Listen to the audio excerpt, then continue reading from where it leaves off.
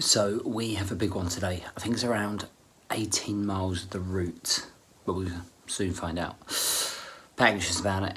Monday morning, not quite feeling it, but after a couple of miles, we should be well and truly underway. Let's do this. So it's starting to get light in the mornings. Not long to those summer mornings.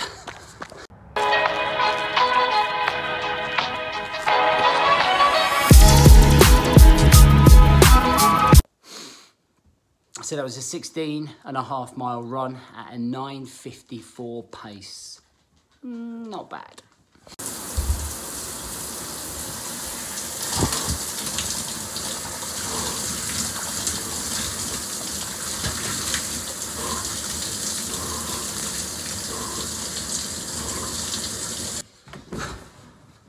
So the difficulty that I have in terms of the daily vlog is the fact that I am fucking handcuffed in life right now with the lockdown.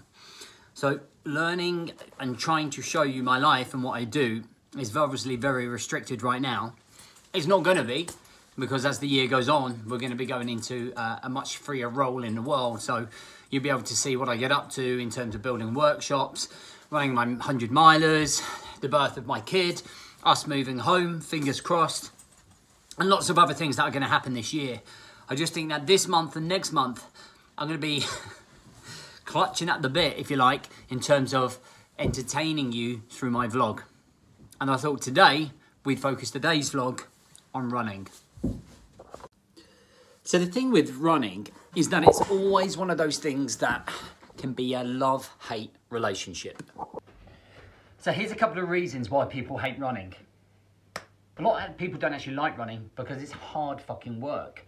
And the reason it's hard work is because people are so unconditioned and unfit.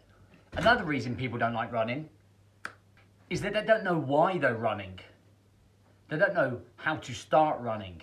They don't know if they should run long distances or short distances. They don't know how to go from a beginner to intermediate, from intermediate to advanced. So then question the reason, why the fuck should I run?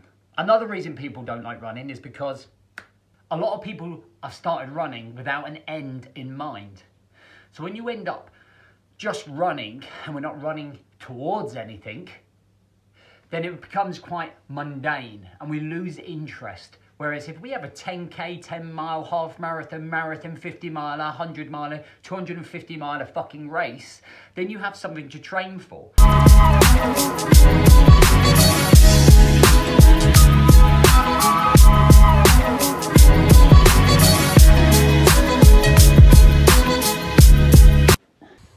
So when running, there's some key factors we need to take into consideration to make it more enjoyable, more manageable. So the main thing for me is you've got to have a plan. From start to finish, it's got to be progressive, and it's got to be challenging. If there's no plan, there's no direction or focus.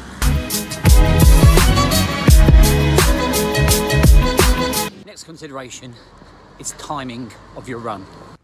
So you could run too early and not have enough energy. You could run too late and not be bothered. I think what you have to try and do is test what works best for you. And I think you also have to find out your balance of when is going to be your prime time for running. For me, it's early morning. The last considerations is not comparing yourself to other people. So it's important to make sure you manage yourself against yourself. It's this run versus the last run. That's the only thing you're comparing your runs to, not someone else. It's Monday. I run 16 miles. I did pretty well over the weekend. Hit my calories, hit my protein levels. So a little treat. I might share it with the pups, but don't tell Jemima.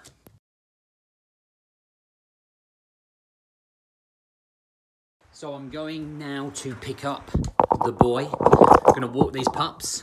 God knows why I never had him here before. It's really nice having him here for company. Go for a walk. We're gonna get back probably just in time to pick up Alba and have some family time. I'm then gonna do my wrap up period where I'm gonna plan tomorrow, get some shit done, get organized, get clarity, and enjoy the evening.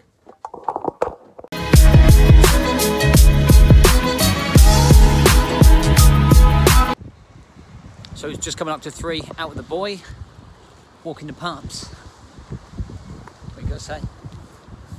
I'm bored.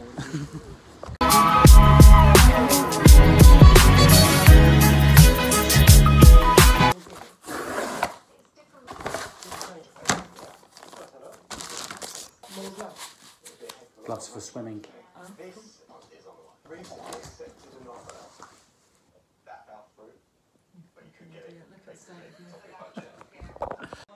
So it's 5 o'clock. We're going for a transition walk here right now. So the whole point of the transition routine is coming out of your activity of the day, working of the day, and then just to walk, clear your mind, reset yourself, ready to be dad mode. And little one comes with me on all of the walks now, don't you? My little walking buddy.